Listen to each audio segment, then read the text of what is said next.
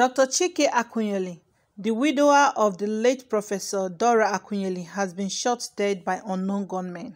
A family source confirmed that Dr. Chike Akunyili was on Tuesday night shot dead near Onitsha, the commercial hub of Anambra State. According to them, he went for his late wife's memorial lecture in Onitsha and was going back to Enugu. That was when the thing happened. He was shot dead by unknown gunmen. I don't know how it happened, the source added. Chike's brother, Siri, in an Instagram post on Wednesday said IPOB killed my senior brother. Why? Husband of the late Professor Dora Akunyili is dead. IPOB why on Tuesday.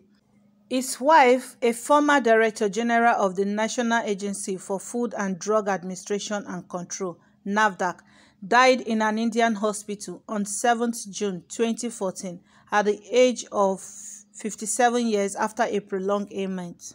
Chike and his late wife had 6 children. After the death of his wife, Chike described her as an elephant who loved her country even during her travail. Her love for Nigeria was phenomenal and beyond words. Even in her last days, when she was still very ill, she insisted that she would serve the country with her last breath. She wanted a home called Nigeria, where citizens could live and enjoy.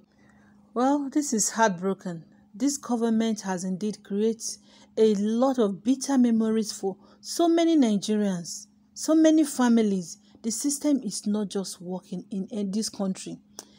Okay, well, this death has really attracted a lot of comments from people. This is disheartening. You can see the evil of insecurity in the southeast. Every day, people are killed. Destruction everywhere in Igbo land. Prominent Igbo sons and daughters are being killed, and people are keeping quiet. Is this how the southeast will develop? Igbo land is actually graduating into the likes of the northeast, and that is true. That is how the northerners start. Before you know, the thing have escalated. And if these leaders of Igbo, their leaders, or Igbo, whatsoever they call themselves, don't come together and look for a way to stop this killing in southeast, it's going to continue. And before you know, the thing will escalate.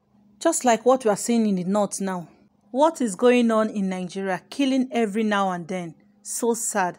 I am moving out of this country and will never return again. My brother, and I laugh that they laugh you. They say where you want wrong go.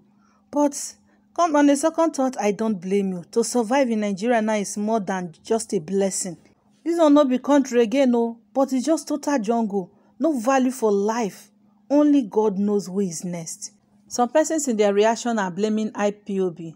They said we are busy doing sit at home and destroying properties of our brothers and shutting down businesses because of Nnamdi Kanu, while overlooking the main issue at hand, which is security. Dr. Chike Akunyili is now dead. The family have lost. Meanwhile, Nnamdi Kanu's family are still in London, while morons make noise in Nigeria for him. And this person is saying the Southeast leaders must come down from their high horses and find a lasting solution. This is what IPOB and its followers face to understand. Struggle in a nation like Nigeria is something different because your enemies, within and outside, will hijack it and turn your region to a war zone and use it to destroy the little peace you are enjoying before. And that is true. Just think of what happened in NSAS. It started well, peaceful protest. Before you know, the bad one, the bad eggs, they hijacked the system and everything went wrong. Life were lost. So IPOB, I will call on you guys to check your strategy.